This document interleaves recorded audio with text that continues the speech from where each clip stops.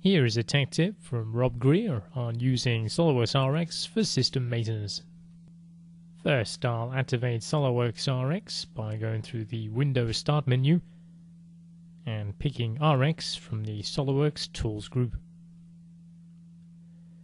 SolidWorks RX is now active, and note that along with diagnostics and problem capture, you can also perform system maintenance under the tab of the same name. The maintenance utility allows you to delete SolidWorks and Windows temp files and directories from multiple file locations with a single operation rather than going to all these locations individually and manually deleting the files. Here I can delete the SolidWorks backup files and the temporary folders. Also delete files from the Windows temp location and the temp files saved by Internet Explorer. It is also good practice to check what type of files will be removed before running the process by picking on the Information button.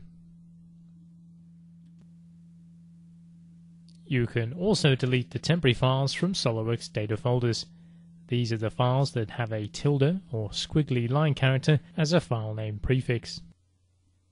You can even run a check disk and the Windows defragmenter from this page. With the options selected, pick the Start Maintenance button, and you are then presented with the options again. You can choose when the maintenance will be carried out. Choose Now and pick OK to carry out the maintenance immediately.